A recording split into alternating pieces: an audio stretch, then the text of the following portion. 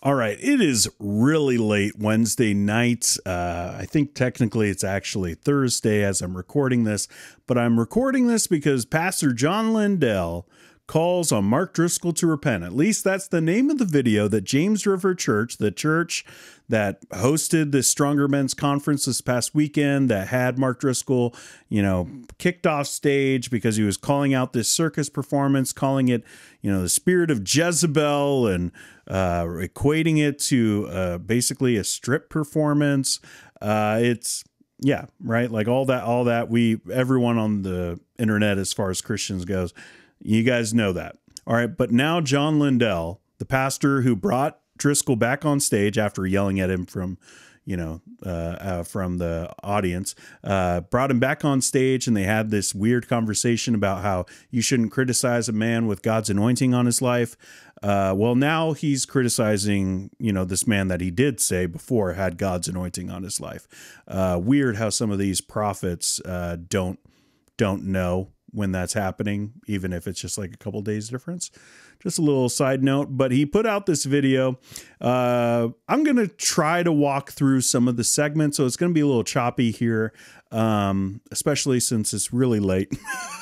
But just a little bit of context for where we're going to start in this video. It's a 38-minute video, so that's why we're not watching the whole thing.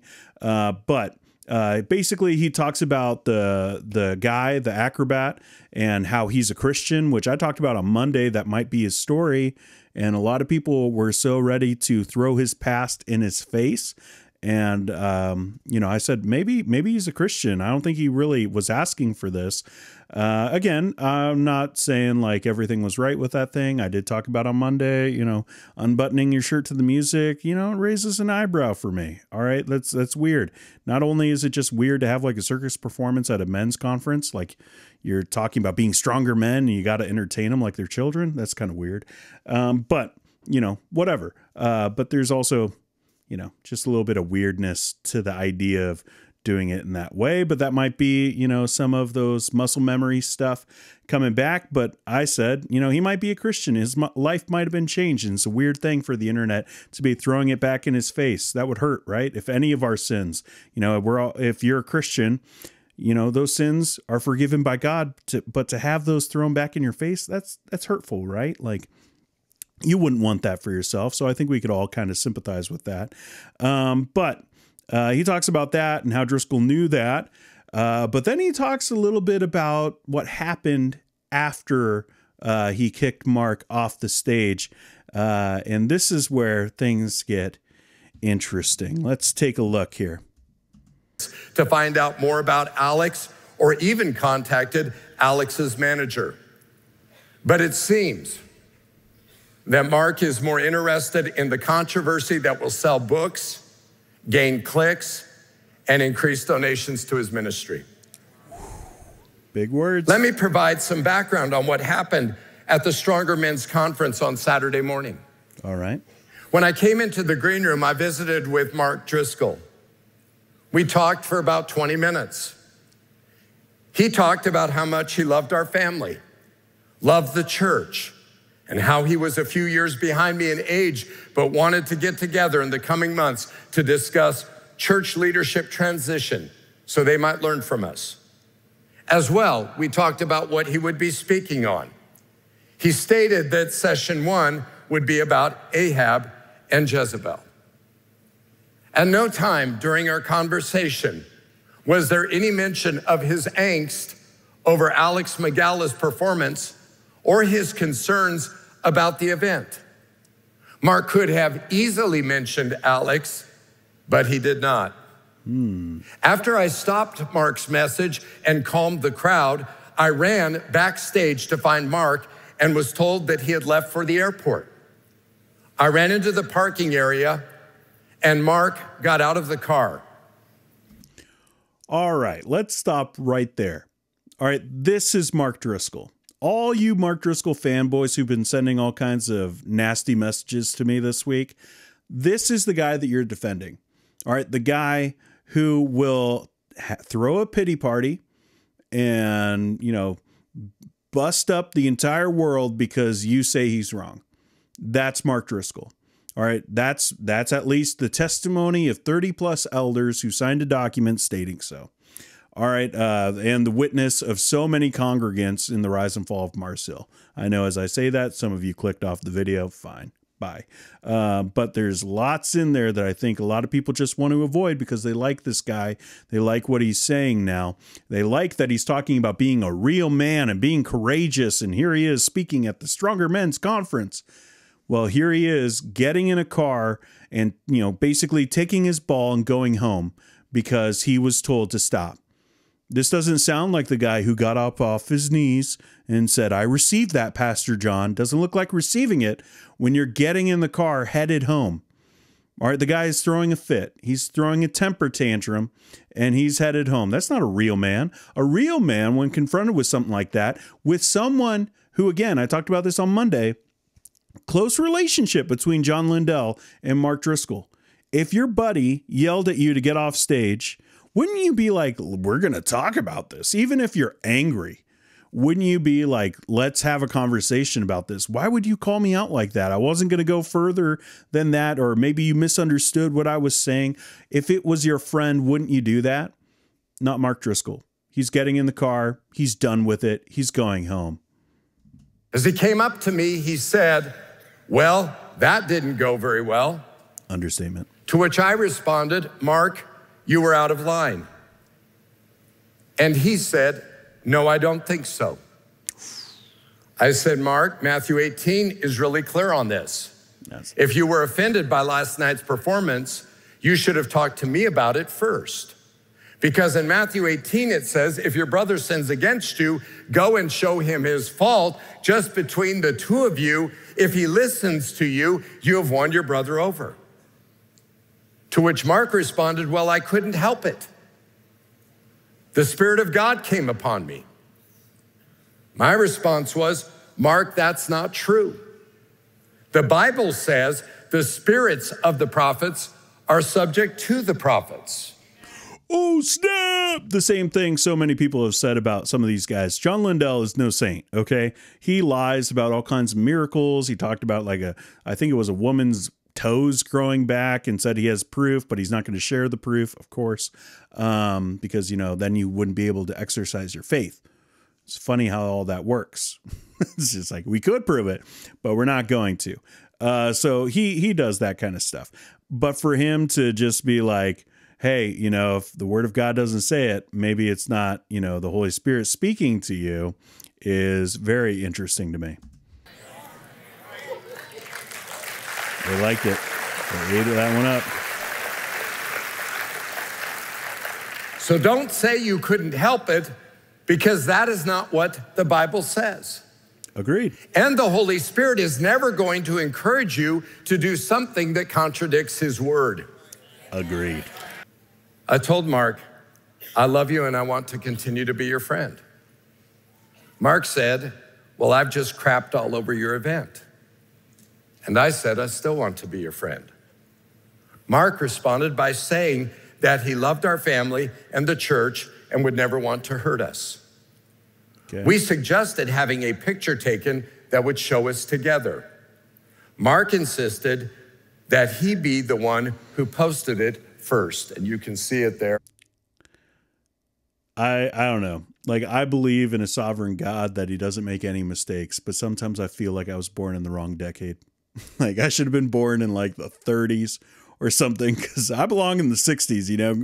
Like, all this stuff about like, we'll put out a picture and we'll quiet all the rage online, and, you know, like, just kind of smooth things over is just so weird and cringy to me. But it is interesting that Mark Driscoll was the one saying, I'm going to share it. I'm going to share it. Now, maybe that's just him saying because he has the bigger online platform. Maybe that's it. I don't know. But it kind of fits with everything, you know, his track record of being like, I want to be the bigger man. And it is obvious that he collabed us on the photo. So it's a post by Mark. The picture was posted shortly after it was taken. At that point, I was thinking that things were settled. Right. When Mark returned to Scottsdale, Arizona, he sent me the following text at 5:10 p.m. This is where things get really weird for me. Like, all right, as I'm recording this, it is Wednesday night / Thursday morning. And we're only like 4 or 5 days into this. I don't know. Math is hard.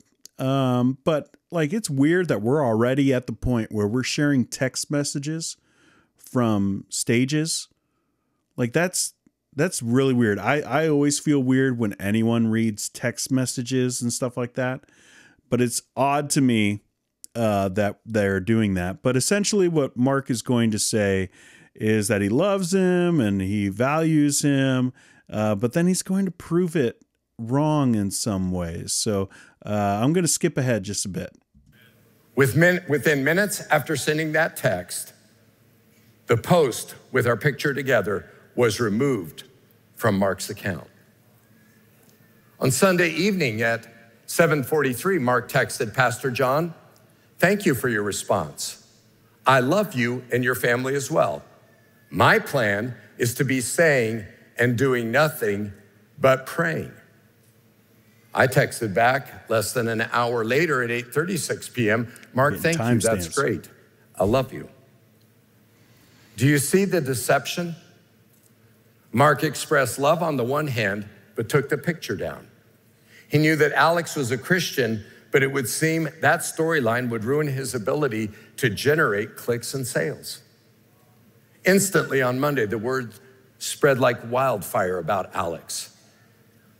One can only wonder how that happened. I think this is just him being older and not knowing how the internet works. People will find that out. Like there's already like probably 100 people looking into the history of John Lindell after posting this video. You know, like it's just the way the internet works. They want to know all of your past, all your deepest, darkest secrets. So I don't know if Mark Driscoll leaked that or what, but I'm pretty confident that someone would have found it anyways. To take it a step further, Mark had not only texted my son David, but he called David on Saturday night at 11:37 p.m. and left this voicemail. Hey, buddy, this is Driscoll. I love you very much. I feel like throwing up and crying. I'm very, very sorry. I sent you some text. I'm not going to say any of that. I'm not going to share any of that. I'm not going to do anything. I love you guys, and I wish I was wrong, but I have my team quadruple check it unless they have completely messed up. This is a major crisis for you and James River. And so, yeah, just check your text thread. I CC'd your dad. I'll do anything I can to help. I do want to stop and note a few things. One being that little cut after I CC'd your dad, like it is not a natural cut, like of going from one scene to another. That audio, you know, I care about audio. Sometimes my audio messes up, but I care about audio and listening to it. There's a cut there. So something that he said live, he didn't want in this video. So there was some editing that took place. I don't know what was said, but he definitely doesn't want anyone on the internet to take it and run with it. I'm not going to say a word. I'm not going to say anything. I'm not going to do anything. I've been the guy who is getting melted to the ground.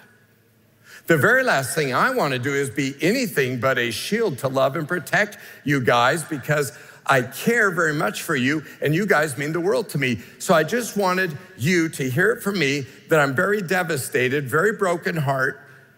I love you guys very much. I'm for you. And if there's anything I can do to help without making things worse, I'm open to that. Know that I feel absolutely terrible and I'm praying. Yeah.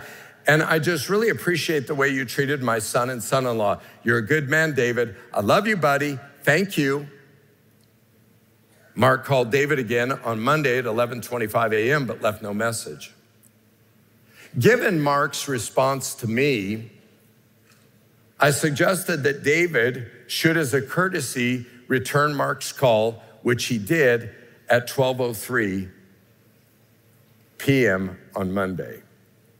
On the call, Mark reiterated what he said in the voicemail on Saturday night. He ended those statements by saying, I am not wrong. He followed that up by saying the following to David. And David, this is as David remembers it. Number one, I do want to say, for someone who's said at the very beginning that he is applying Matthew 18, it is weird for him to share what someone said and like to their best recollection of hearing on a phone call that he wasn't privy to, or at least that's what he's claiming to be, not privy to being in on that call. This is all super cringe, all super weird. I actually don't even want to show that, other than saying that he is claiming that Mark Driscoll called David. So if you don't know James River Church, which why should you? You really shouldn't. But John Lindell is the pastor, has been the pastor there, and is in a transition to have his sons, both of them, so David and Brandon, to take over his church, I think in like 2025. So it's supposed to be both of them. And essentially what Mark Driscoll says to David is that it's his turn. He needs to step up. He needs to, right the wrongs that are going on in this church, and that Brandon is involved in all kinds of sin. I think the phrasing that John Lindell uses is dark sins. So who knows what that is, but he uses the example of watching the performer, Alex, the acrobat, watching that and not thinking anything was wrong, that's proof that he was involved with dark sins. I don't know whether that's true or not. To me, that's gossip, but that's what Mark Driscoll said apparently. But Mark was unwilling to repent and still has not repented.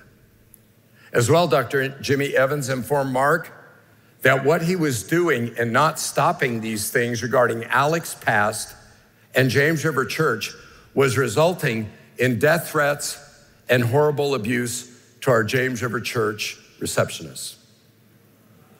I believe it. So much so that for the first time ever, we shut down our switchboard and put all calls to voicemail. This is what I've said so many times here on the channel. Some of you guys know exactly what I'm going to say. Followers go further.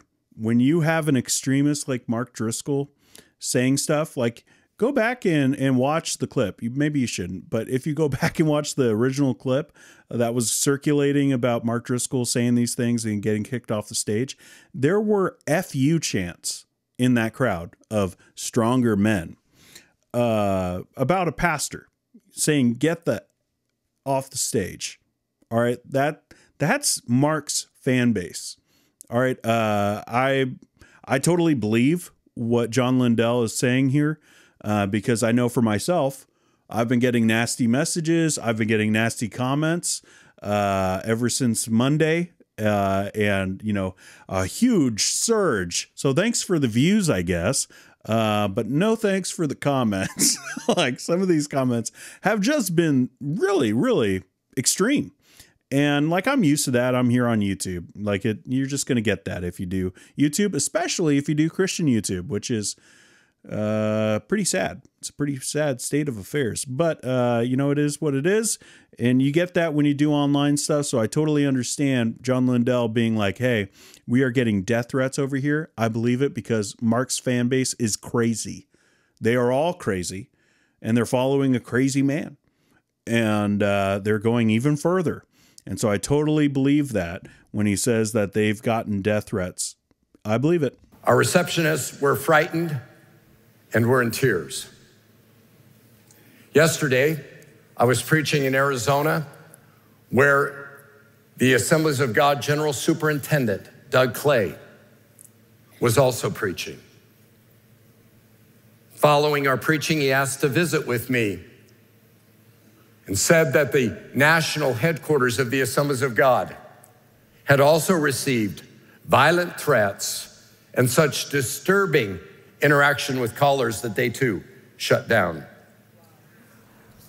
their reception. To this point, Jimmy encouraged Mark to say something to calm things down. To this point, Mark has done nothing to calm down the vigilante acts of his followers. There it is. That, I think, is one of the most damning things in this video about Mark Driscoll. Honestly, the stuff about like the text messages and the voicemails, I know that everyone's going to go to that because it feels spicy to be in on some of those conversations.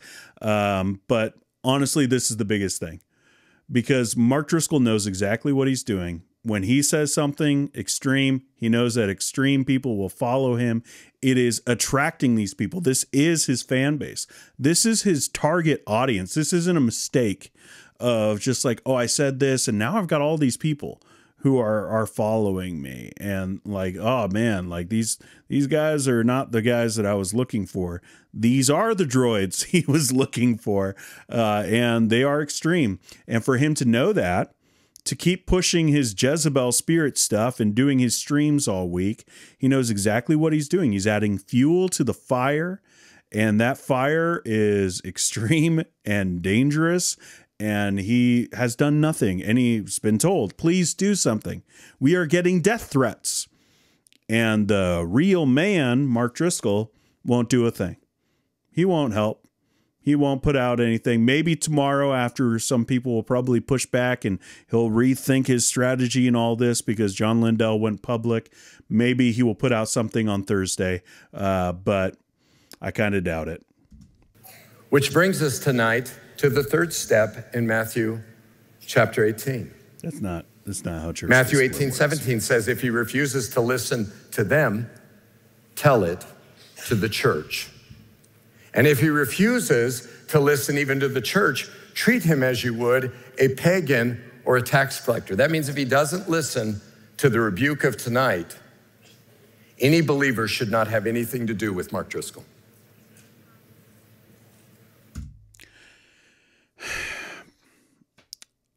He's wrong. Like, he is wrong. This isn't how church discipline works. Church discipline is for a local church.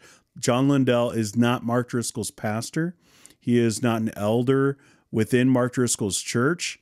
He cannot just call him to repentance like that and be like, no believer should interact with him. Here's where I want to just kind of land the plane a little bit. There's more to this video. You can go and watch the rest of it. But basically, this is like the conclusion, is that no one should listen to Mark Driscoll. I agree with that sentiment. Because of his theology, because of his past, because he's disqualified, he's never repented for anything that happened at Mars Hill. John Lindell shouldn't be surprised that Mark Driscoll is acting like Mark Driscoll. He's Mark Driscoll. You know, you don't get mad at an animal for acting a certain way. It's an animal. It's Mark Driscoll. He's going to act a certain way. He's going to live by his nature. And for you to excuse that nature for so long doesn't mean that he's changed that nature. So for him, you know, you get what you get.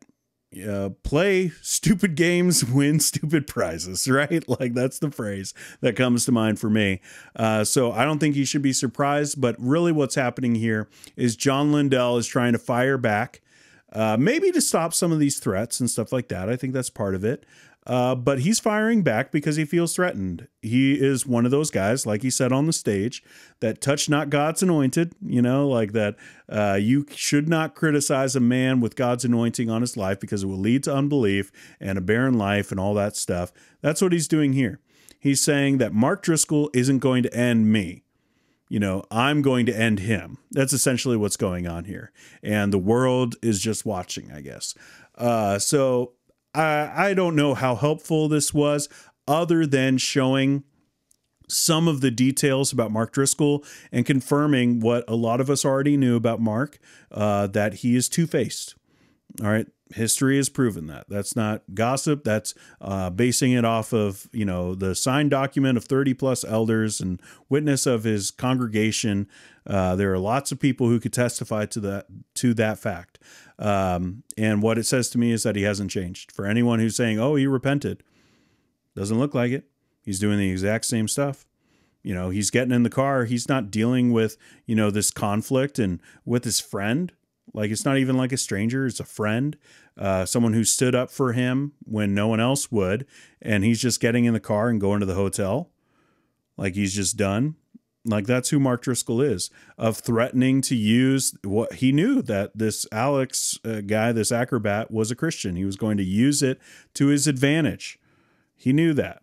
He is leveraging stuff for the sale of his books, as John Lindell says, for his platform to grow. You should not be dealing with Mark Driscoll, but not because of Matthew 18, not because John Lindell is mad at him, but because of who Mark Driscoll is. And also, probably shouldn't be messing around with John Lindell either. Again, this to me is just like, hey, you know, you might hear some things about me, and I just want you to know that it's not right. You know, like it feels like that kind of a thing. And that just to me is a huge red flag. And I get that as a pastor, sometimes you got to like wade into the murk to kind of unify your church and make sure like everybody knows, hey, you know, these leaders that Mark says are involved in sin, they're not, and to bring some unity to the future of this church with his sons. But also it's his sons, and it does feel a little weird to be like, hey, you know, I'm going to air out all the text messages and the voicemails so that you guys know that these guys are okay. They should already know that he's okay. But it's a weird video. It's a weird story, and I'll still be covering it if something else happens.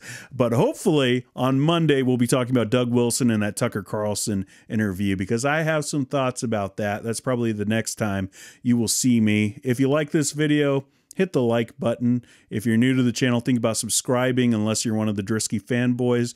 Then, you know, before you hit enter on that weird message, just think about it for a sec. And I know it's a cliche, but what would Jesus do? What would Jesus do with that comment? Maybe don't leave it. I don't care to read it. It'll just go into a spam thing, but like, you don't need to do that. But anyways, I will see you on Monday. Bye.